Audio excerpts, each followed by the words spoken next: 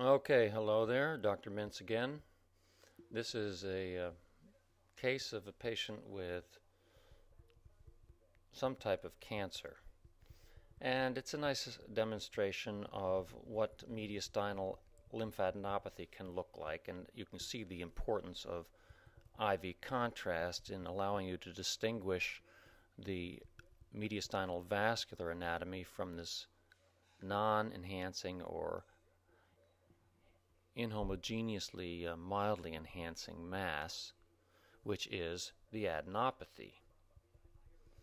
And this I would characterize as precarinal, and then it may extend off into the right hilar a little bit, hilar region, and then you have subcarinal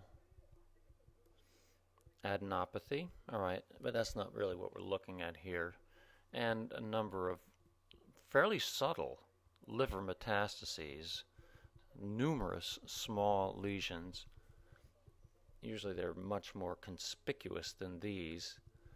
All right, and then we have, okay, since we're in GU, let's look at the adrenal glands and the kidneys. Okay, so we see both adrenal glands. Here's one here, and here's the other. You should be very comfortable, get very comfortable with looking at the adrenal glands and finding them. Remember what I've told you, if you don't think about them, you'll never see them. Okay, so here you have the left kidney. Looks okay, a little probable cyst, a little nothing, 1 centimeter, whatever there. Might do an ultrasound for it. And I don't see the right kidney. Oh, there it is. It's low. It's abnormal. Is it hanging down there low? No. No, it's actually a pelvic kidney. It has developed in the pelvis, and it gives this abnormal morphology, as if the hilum is splayed open, and you have a very short ureter accordingly,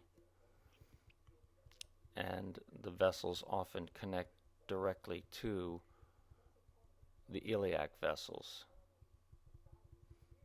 A little hard to demonstrate clearly here, but a pelvic kidney. That's the bottom line. So if you see a CT abdomen or an ultrasound abdomen, and the tech says, or someone says, oh, there's only one kidney, did you look in the pelvis? Okay, ultrasound is a good example.